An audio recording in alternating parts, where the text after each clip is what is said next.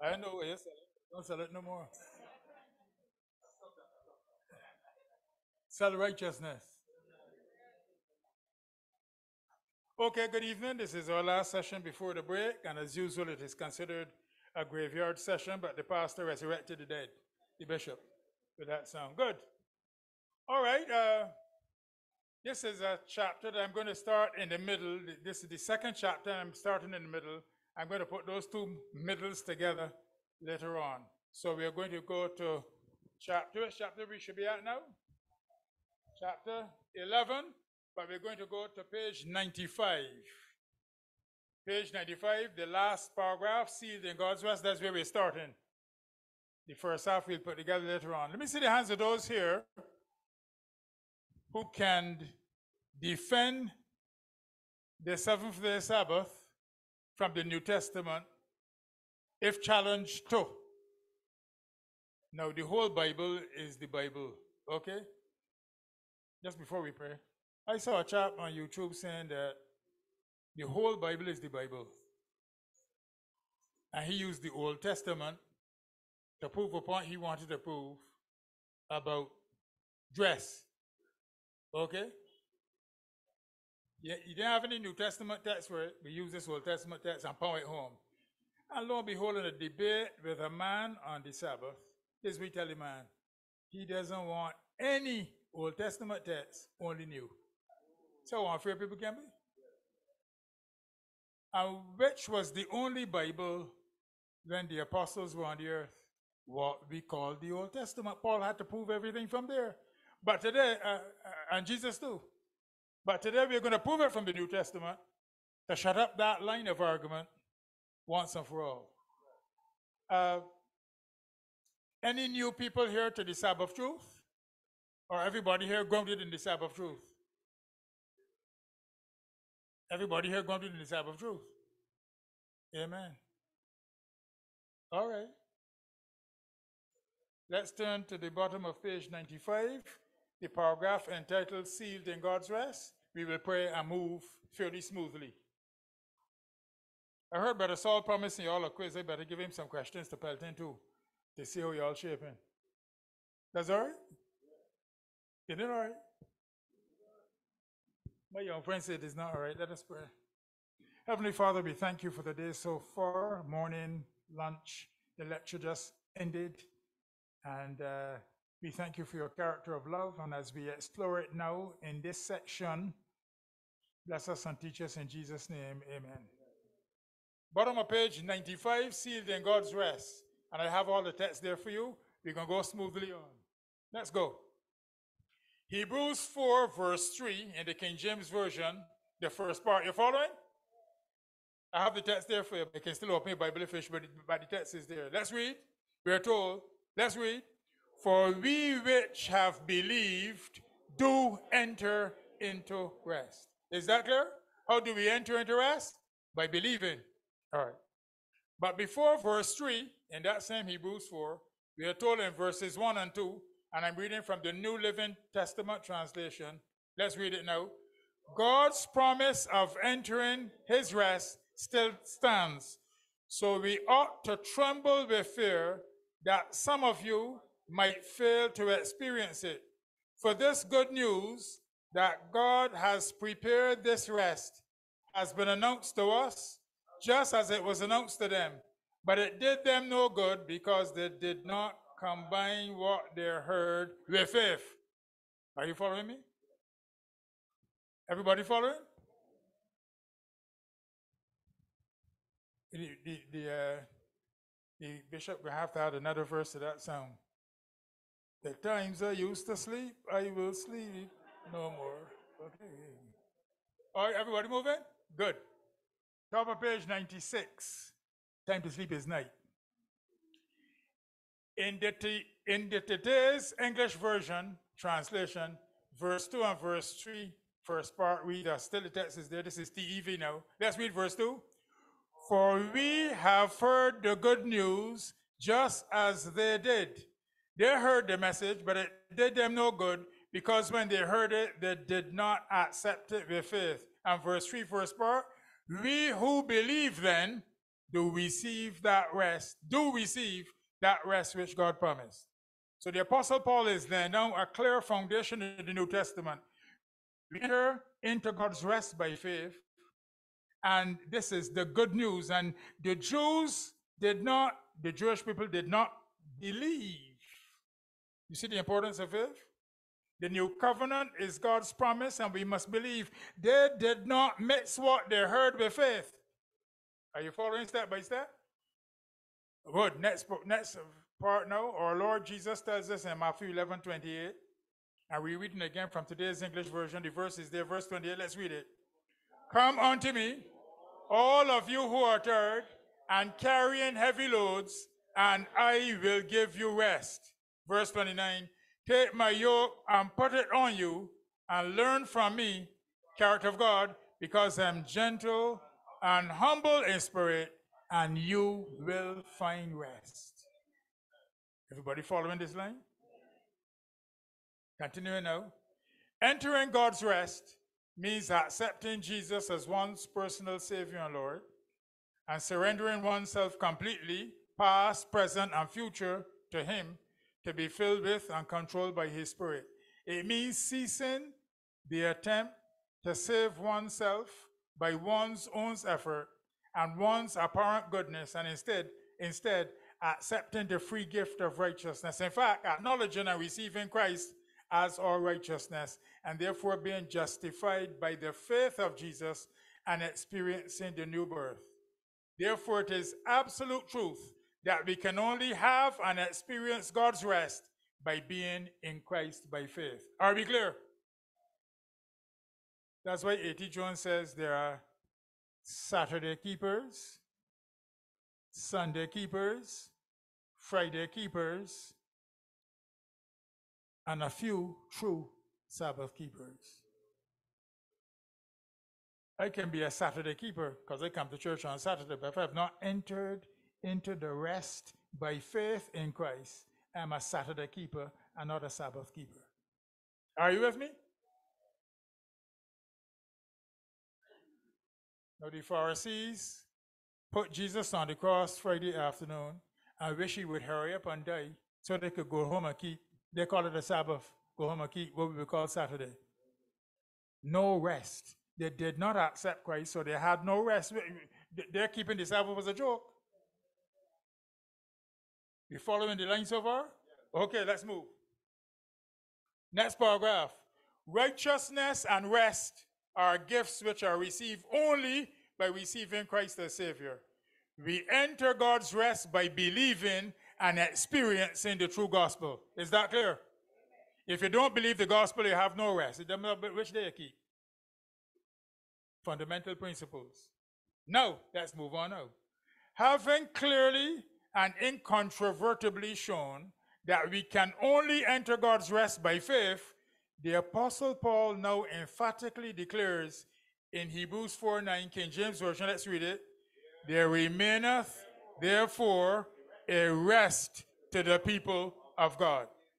The Greek word translated rest in this verse is the Greek word sabbatismos, which literally means Sabbath rest or the keeping of the Sabbath. But Paul does not stop there, top of page 97. He goes on to say in verse 10, for he that is entered into his rest, everybody read it, he also have ceased from his own works as God did from his. And then back to verse 4, Paul says, verse 4, God did rest the seventh day from all his works. All in the New Testament. This is the Apostle Paul that they like to accuse as the man that abolished the Sabbath. Next paragraph. This brings us to another inescapable conclusion, and it is this. Entering into God's rest by faith can only be correctly celebrated by the observance of the creation seventh-day Sabbath. Are we clear? Straight line. All the text there for you. Can't get away. Next paragraph. It should be absolutely clear then that seventh-day Sabbath keeping is not legalism, as many religionists say. Rather, it is the celebration of entering into Christ's gospel rest by faith. The TEV translation of Hebrews 4, 9 and 10 reads this way. Let's read it. Verse 9. As it is, however, still remains for God's people a rest like God's resting on the seventh day. Verse 10. For whosoever receives that rest which God promised will rest from his own work, just as God rested from his. Clear? You want it any clearer?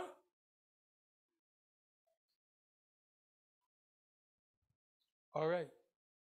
Thus, this means that the outward manifestation of the inner rest of the gospel is keeping the seventh day Sabbath holy. Now, I want you to get some time and read Appendix A in the back of the book, where people try to use Colossians 2 to try to say that Paul abolished the Sabbath. Okay? And in Colossians 2:14, let no man judge you. We have a particular way of dealing with it, which is all right.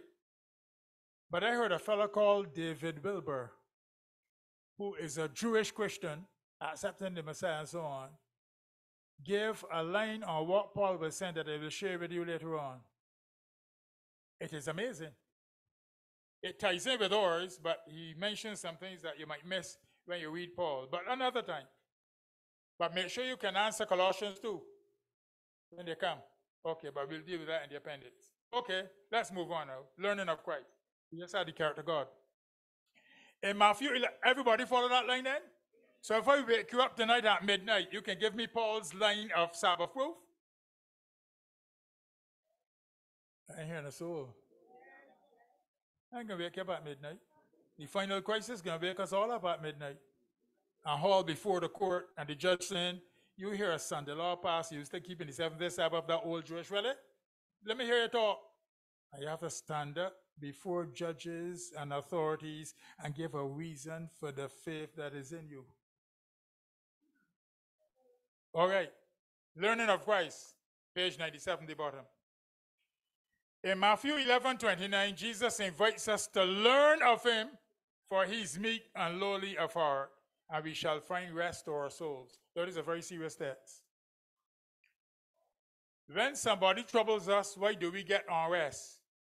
Because we depart from meekness and lowliness, and as Brother Austin just said, try to defend or exalt ourselves. All of us. We need to be cured of it by the same righteousness of Christ and learning of him. I think Brother McLean mentioned this thing, the experience. We must experience this meekness and lowliness of heart by learning it. Now, if a maths teacher is teaching you something all the time and never gives you some practice, will you be cemented in the maths? Every community teacher never gives you 6 problems to do. You have to practice the problems. Jesus has won the victory for us and has given us the victory, but we must use the formula to practice defeating the enemy. So we are to learn of Jesus that he's meek and lowly of heart. And when somebody troubles you, the world says count to 10. The Bible says reckon yourself dead.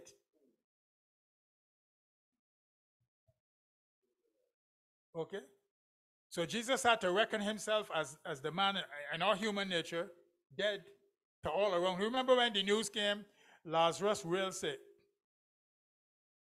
And Mary and Martha would wish that you stop preaching now and come straight to Lazarus. He's your good friend. That's the only house you go and get some food. Because Jesus was asleep in a hill. Okay? And the news from heaven was, Jesus, continue preaching till I tell you when to go. Jesus continued preaching. Hear the disciples. Well, hear us. Us now. What kind of Christian he is? You hear that Lazarus there and he's still preaching? You see, God to be in tune with heaven, whatever people say. Then when the Spirit said, now is the time to go, and Jesus said, let's go, hear the disciples, but your man dead now. What are you going to do? And Jesus gone. And Jesus said, now what is about to happen is to glorify God and give the ultimate evidence to these hard-hearted Pharisees that I am the Messiah, and when they reject it, they will write off themselves and the Jewish nation. Okay? For example, we are told that when the Sunday laws are passed, and we go before the court and we get fined, the Spirit will be in control when we are in Christ, and the Spirit might tell us, pay the fine, go in another area and preach. In a sense, go in jail. So we have to be so spirit-filled and in God's rest at that time that the Spirit will be directing us in the Word as to what to do as it did Jesus. Okay, let's continue now. Still the bottom of page 97. Okay. This wonderful humility of the Son of God was manifested in his submission to his Father for the creation of the universe. That's why I'm going to tie the first half of this chapter with the first half, the other one that I did a latter half on Sabbath. All right. The Father created all creation through his Son, Colossians 1:16 and John 1:1-3. In fact, there are 7 times the New Testament tells us that the Son of God was the active agent by whom the Father made all things. You all know all 7? Wait. Hello? You got them written down? Okay. All right. We should know the obvious one. In the beginning was the Word, and the Word was with God, and the Word was God. All things were made by him, and without him was nothing made. Okay? Now, was the Sabbath made? But Jesus said the Sabbath was made for man. So if the Sabbath was made, and all things that were made by Jesus, the Son of God, who made the Sabbath? The Son of God. Okay? You see, our Sunday keeping friends whom we love like to talk about Sabbath is Old Testament. It belonged to the Jews. Now, who kept the first Sabbath? We come to that soon. Who kept the first Sabbath? A Jew? Man? Who kept the first Sabbath? God himself blessed it, rested on it, and kept it. And Jesus said it was made for man. And God did that, okay? And Adam did it, and Jesus said it was made for mankind, okay? Okay, let's continue. Our planet Earth with its solar system was created after the satanic rebellion in heaven. You know that? Our solar system and planet Earth and mankind were created after Satan rebelled and was cast out of heaven. Listen to this from Patriots and Prophets 36:2. Before the assembled inhabitants of heaven, the king declared that none but Christ, the only begotten of God, could fully enter his purposes. And to him it was committed to execute the mighty counsels of his will. We can come back to this on Sabbath, okay? Because people either get confused on this or build up a false doctrine on it, okay? So we can clear it up. You following this statement? The Son of God had wrought the Father's will in the creation of all the hosts of heaven. And to him as well as to God, their homage and allegiance were due. Christ was still to exercise divine power in the creation of the earth and its inhabitants. But in all this, he would not seek power or exaltation for himself, contrary to God's plan, but would exalt the Father's glory and execute his purposes of beneficence and love. You see this? Everything the Son did, he exalted the Father's glory. But you tell me, wasn't the Son equal with the Father? That didn't concern the Son. The Son did not think it something to grasp, to claim equality with God. He exalted the Father. You see that? And then when the Holy Spirit came, the Holy Spirit said, I'm come to talk about me myself, exalting the Son. And anytime the Father taught, the Father exalted the Son. So each person is selfless. They're dead to self, if you can use that expression. But they don't have any self to be dead to God. They're selfless, innately. And this is the example for us. This is amazing. Well, somebody came out and said, good rabbi, and Jesus said, don't call me good, there's none good but my Father. You see that self-emptying? Wow. Okay, everybody following? Good. The Son of God made the Sabbath. Mark 2:27 and 28, John 1:1-3, Genesis 2:1-3. In Mark 2:27 and 28, Jesus informs us that the creation Sabbath was made for man. Since all things that were made by the Son of God, this means that the Son of God made the seventh-day creation Sabbath, and he's therefore Lord of the Sabbath. Now, let me tell you something. Tonight, when we touch on how the mystery of iniquity developed, you'll see that a man like Diotrephes, that John mentions in 3 John verse 9, and some other early Christians started giving John and Paul trouble. So Paul said, even in his day, the mystery of iniquity has started to work. And after the apostles died, Paul said in Acts that after his departure, grievous wolves would attack from outside, and from among yourselves will men rise up, preaching perverse things. We are told that after the apostles died off, some men used this argument. The Jews getting persecuted, and the Romans mixing up with us with the Jews. And one of the hallmarks of the Jews is seventh-day Sabbath keeping. Let us distinguish ourselves from them by keeping Sunday as the resurrection day and calling it the Lord's Day. You see that reasoning? Satan likes to use a religious guise to rebel against God. When Samuel asked Saul, why you brought back all these things that God tell you don't bring back one thing from that place, this is what Samuel said. The sheep and things look good, so I bring them back to sacrifice. Saul, the sheep and things look good, so I bring them back to sacrifice. A religious guise for disobeying God. So you hear all our Sunday-keeping friends say, don't mind those Adventists. We keep the Lord's Day in honor of the resurrection. Which command says so? So it is Satan's trick to use religious false reasoning to rebel against God. What did he tell Jesus? It is written that if you throw down yourself from this building, God will send his angels to prevent you from hurting your feet on the ground. Quoting the text of Jesus. Jesus says, there's also written that you should not be presumptuous. Why do I throw myself from this building for God to keep me up? You heard that? Okay, let's go.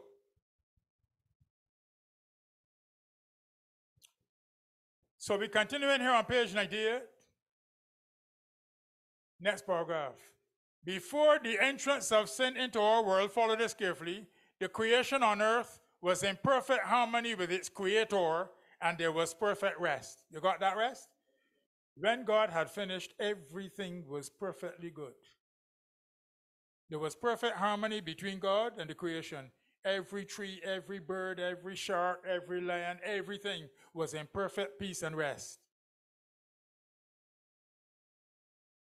Did Adam have to be afraid of lions? No, everything was under the dominion of man and under the Spirit of God. What proves that that is still so?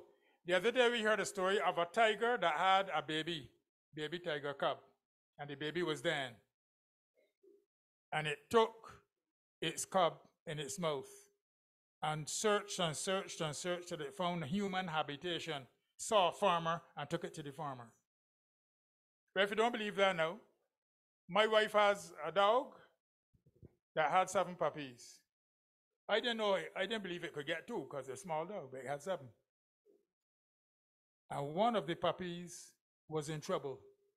And it took up that puppy and brought it and put it in my wife's hand. And she had to nurse it, give it milk through a syringe and everything. We had to do that. So it was the smallest of the puppies, so she called it Runty. And now you should see Runty run about and barking. But the mother had the instinct to bring it to a human being. And it happened in the wild, it happened in nature, still reminding us that God put the creation under man. Man was to have dominion. Okay? The theory of evolution can't explain that. But Genesis tells us about it. Even though we are in a fallen condition, the animals still have the instinct that man was in control. Back to here then. Praise the Lord. All right. So before the entrance of sin into our world, the creation on earth was in perfect harmony with its creator, and there was perfect rest. After the fall, mankind, listen to this carefully, after the fall, mankind lost righteousness and rest. You got that? which could only be restored through the plan of redemption centered in Christ. And as we have shown from Hebrews 4, the believer enters into God's rest by faith in Jesus, who is Lord of the Sabbath. Everybody clear? Sin took away righteousness and rest, which can only be restored now in and through Jesus Christ. Is everybody clear? Sabbath rest principles. Before we come on to the section on how much time? How the time going, Miss Timekeeper? 20 minutes. Again. Okay. Sabbath rest principles. Entering God's rest. Look at the bottom of page 98. Entering God's rest means acceptance of and surrender to Jesus as our burden bearer, problem solver, and plan maker. Is that clear? All right. Tenderly, he bade the toiling people, the top of page 99, keep following. Tenderly, he bade the toiling people, take my yoke upon you and learn of me, for I am meek and lowly in heart, and ye shall find rest unto your souls. Matthew 11:29, we're reading from Ministry of Healing. With these words, Christ was speaking to every human being. Follow now. Whether they know it or not, all are weary and heavy laden. Is that not so? Especially in these days, all are weighed down with burdens that only Christ can remove. Is that clear? All of us. The heaviest burden that we bear is the burden of sin. And if we were left to bear this burden, it would crush us. But the sinless one has taken our place. The Lord hath laid on him the iniquity of us all. Hallelujah. You heard the story of a man one time that was in the old time days. He had a big load on his head, and it was really heavy. He wanted some help, and a man passed on a donkey car and gave him a lift. And he got in the donkey car and sat down, but still had the load on his head. The man said, what you asked for the lift for? Put the load on the car. You see that little story? It was a true story from the 1920s. Sometimes we accept Christ as Savior, but still want to carry the load of sin. Christ is the sin bearer. We cannot atone for our guilt. Christ has done it, and we must believe and enter into rest by faith in him. Continuing now. He has borne the burden of our guilt. Praise the Lord. See where we are? He has borne the burden of our guilt. He will take the load from our weary shoulders. He will give us rest. You see Sabbath rest? The burden of care and sorrow also he will bear. And we all have sorrow and care. The parents are dealing with children. Children is one challenge at one age, another challenge at another age, and a third challenge at another age. And the wife said she had a son that she had to pray and pray and pray, and he didn't get his heart to the Lord till he was 40. And she said the thing was that everybody was visualizing, he's the perfect son, look how bad he is. No, you know the saints? You think the saints easy? We all have burdens to bear, but he will give us rest. The burden of care and sorrow he will bear. He invites us to cast all our care upon him, for he carries us upon his heart. The King James Version, he cares for us. Praise the Lord. Cast all of our care on him. The elder brother of our race is by the eternal throne. Where is Jesus now? By the eternal throne. He looks upon every soul who is turning his face toward him as Savior, so we're to keep our focus on Jesus. Praise the Lord. He knows by experience. It was McLean's point this morning. He knows by experience what are the weaknesses of humanity. That is why he took our flesh. What are our wants, and where lies the strength of our temptations? For he was in all points tempted like as we are, yet without sin. Hebrews 4:15. He's watching over you, trembling child of God. Everybody got this? He's watching over me and you, trembling child of God. Are you tempted? He will deliver. Are you weak? He will strengthen. Are you ignorant? He will enlighten. Are you wounded? He will heal. Hallelujah. The Lord telleth the number of the stars, and yet he healeth the broken in heart and bindeth up their wounds. Psalm 147, 4 and 3, Ministry of Healing 71, paragraph 5. Continuing. Whatever your anxieties and trials, spread out your case before the Lord. Back there in our Barbados camp, a friend of mine from North America told me she was convicted to come to our camp, and she had issues in her mind. You know, all of us have issues in life. And she said, by the end of the camp and going through all of these sessions, all the lectures and so on, she had a renewed experience. Thank the Lord. A renewed experience. Whatever your anxieties and trials, spread out your case before the Lord. Your spirit will be braced for endurance. Everybody reading? The way will be open for you to disentangle yourself from embarrassment and difficulty. You see the character of God? You see the character of God? The point that Brother Austin was just stressing, how different ours is from that, and we must have that character. The weaker and more helpless you know yourself to be. Listen to this one, it's the top of page 100. We don't have long to go now. The top of page 100. The weaker and more helpless you know yourself to be, the stronger you will become in his strength. You didn't read that one. People were dozing, so let's read it again. The weaker and more helpless you know yourself to be, the stronger you will become in his strength. The heavier your burdens, the more blessed the rest in casting them upon your burden bearer. Oh, praise the Lord. Thy maker is thy husband. Listen carefully now, because this chapter is entitled The Wedding Ring, or the wedding seal. In our culture, the bride dresses up. In spiritual culture, we must have on the wedding garment. In our culture, the bride gets a ring. Some cultures have some other kind of seal. We know the ring is controversial, but we're dealing now with the principle. A seal of ownership. Okay? So let's move on. For thy maker is thy husband. The Lord of hosts is his name. And thy Redeemer, the Holy One of Israel, the God of the whole earth shall he be called. So who's our husband? Our maker. Who made all things? The Son of God. God the Father through the Son. And we must put on our wedding garment to be, when we are married to him, we have on the wedding garment. And now we come to the wedding seal or ring. Let's continue. Christ is the maker and husband of his church, which is his body, his wife. Christ and his church are one. The church enters God's rest by faith in Christ, who is Lord of the Sabbath. Therefore, the seventh-day Sabbath can be the only true Lord's day for his church. Are you clear?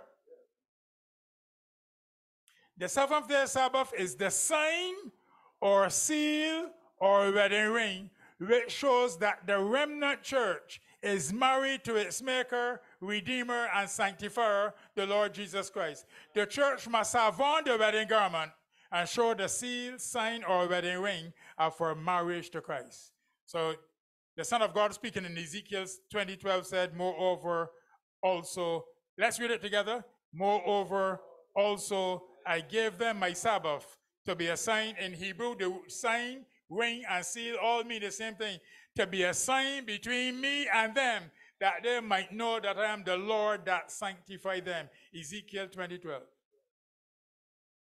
And verse 20, and hallow my Sabbaths, and there shall be a sign between me and you, that you may know that I am the Jehovah your God. Is that clear? Praise the Lord. All right, so the last section now. If he's our husband, there must be spiritual intimacy. If he's our spiritual husband. Okay? Listen to this now as we close off. How the time going? 10 minutes again. Okay. Spiritual intimacy in the most holy place. Follow. To be living Christians, everybody follow now. Last few minutes. To be living Christians, we must have a vital connection with Christ. The true believer can say, I know that my Redeemer liveth. The text that Brother Newton quoted from Job. This intimate communion with our Savior will take away the desire for earthly and sensual gratifications.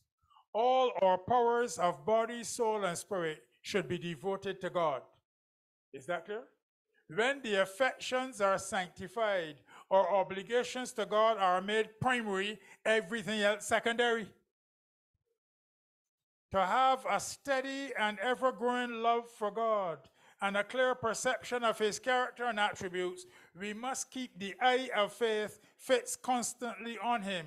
Christ is the life of the soul. We must be in him and he in us, else we are sapless branches. Whoa.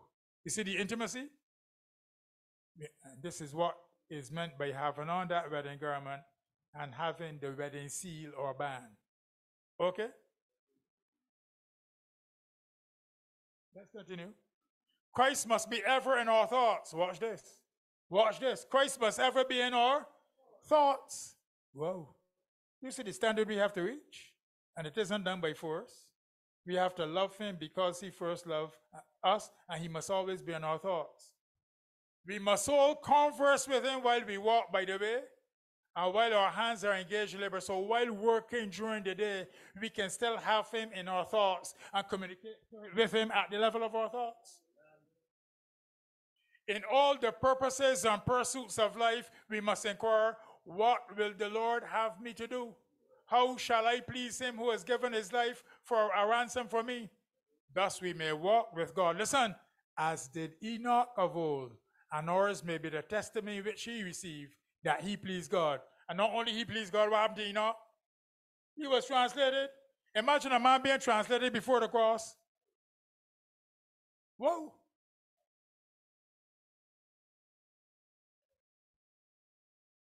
And this one I like.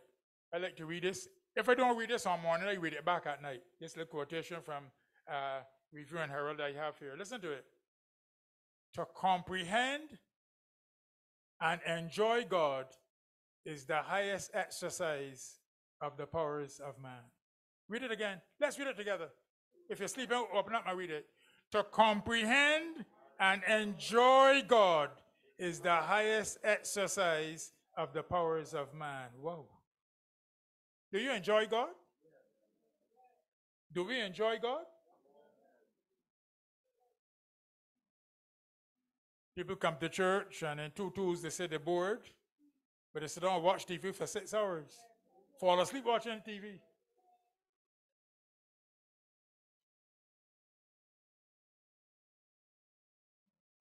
Whoa. Let's continue. What will the Lord have me to do? How shall I please him who has given his life a ransom for me? Thus we may walk with God as did Enoch of old. And he had a testimony that he pleased God. To comprehend, and going over this again, to comprehend and enjoy God is the highest exercise of the powers of man. This may be attained only when our affections are sanctified and ennobled by the grace of Christ. No man knoweth the Father but the Son, and he to whom the Son will reveal him. In Christ was God manifested in the flesh, reconciling the world unto himself. In Christ was the brightness of his Father's glory, the express image of his person. Said our Savior, he that hath seen me hath seen the Father. In Christ is the life of the soul. Let's read this part together now. In the outgoings of our hearts to him, in our earnest, affectionate yearnings for his excellence, in our eager searching into his glory, we find life. In communion with him, we eat the bread of life. So God loves us to be thinking of him and trying to find out more of him and trying to search out what we can't find, but that very exercise draws us closer to him. And over the page, 102. When we allow objects of minor importance to absorb our attention to the forgetfulness of Christ, turning away from him to accept other companionships, we set our feet in a path which leads away from God and from heaven. You got that?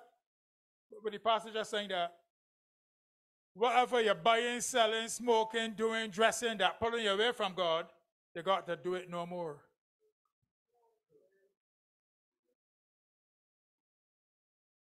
Christ must be the central object of our affections, and then we shall live in him. Then we shall have his spirit and follow his example. All of this is coming from Review and Herald, May 30, 1882. Let's continue and try and finish off now, 2 minutes. If we walk in the light, we must follow Jesus, the light of life. What constitutes the brightness of heaven? And what will consist the happiness of the redeemed? Christ is all and in all. They will gaze with rapture unutterable upon the Lamb of God. They will pour out their sounds of grateful praise and adoration to him whom they loved and worship here. You hear that? Whom they loved and worship here. That sound they learned and began to sing on earth. They learned to put their trust in Jesus while they were forming characters for heaven. Their hearts were attuned to his will here. Their joy in Christ will be proportioned to the love and trust which they learned to repose in him here. You see that statement? You understand what that statement says? I don't think so. This statement is telling us that in heaven, some people, listen carefully, some people who are saved, we're all saved, but some people will be ahead of others in the joy they are finding in Christ because of the joy they learned of him here. Well. That's also a direct statement on that, the spirit of prophecy. A living Christian will cultivate gratitude of heart, giving thanks. Psychiatrists now tell us that an attitude of gratitude and peace and thankfulness is one of the best things you can do for your mental health. Self-centeredness is a root cause of a lot of mental disabilities. Everything focusing on yourself. All right, let's continue. A living Christian will cultivate gratitude of heart. He will seriously, earnestly recount the blessings of his life and the precious results of all his affections. He will recall every occasion upon which the hand of Christ lifted up a standard for him against the enemy. You look back over your life and see the times that God spared your life from some danger. I will never forget as a little boy, but my grandson does the same thing now. So you see, I gone on the beach. Somebody threw away an egg, and I gone on the beach and pick up the egg and crack it. The body thought it was adult. Well, you know we call it adult. But lo and behold, when I cracked the egg, I saw the chicken inside living. And I ran across the road to show my mother. And a man stand up, come and told my mother, your son ran across the road to show that chicken and that egg. Jane Hines' car missed him by a millimeter. Thank the Lord for his mercy. Jane Hines, by the way, was married to my aunt Dora Hines. So it would have been a big mourning. By a millimeter, the man said, I didn't see the car yet. Thank God for his mercies. And I'm sure all of us can recount our lives when from dangers known and unknown, God protected us. So we continue. The great love of Jesus, the infinite sacrifice made for man's redemption, will be an unfailing theme for grateful, humble praise. Last paragraph now, let's read this together. Those who are learning at the feet of Jesus will surely exemplify by their deportment and conversation the character of Christ. So repeating some of the principles that Brother Austin just went through. Their spiritual life is sustained in the closet by secret communion with God. Their experience is marked less with bustle and excitement than with a subdued and reverent joy. Their love for Christ is a quiet, peaceful, yet all-controlling power. The light and love of an indwelling Savior are revealed in every word and every act. Outward troubles cannot reach that life which we live by faith on the Son of God. Its richest, purest joys are felt when Christ is the theme of thought and conversation. Sabbath rest, the wedding ring of our marriage. And the first part of this chapter, I will tell you the first part of a former chapter in deeper things later on. So tonight we are going to be looking at chapter 12. God bless you all. Make sure you are able to prove from the New Testament and the Old the Sabbath truth. And above all, you enter into God's rest by faith in Jesus Christ. Let us pray.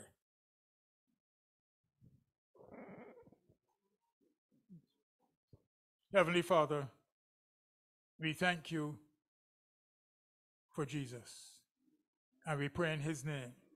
We enter into the most holy place in his name, and by his merits we have no righteousness but his. And we can only enter rest when we believe and enter into him, having his righteousness as the wedding garment, and his rest of soul as the wedding ring, which is manifested in keeping the creation seventh-day Sabbath holy. We thank you. Give us rest of spirit and soul. And may we lay all of our burdens on you, because you care for us and you carry us not only in the palms of your hands, but in your heart. Give us a good break now, and then through supper time, bless that event, and then bring us back at 7:15 for our last session. We give you praise and thanks in Jesus' name.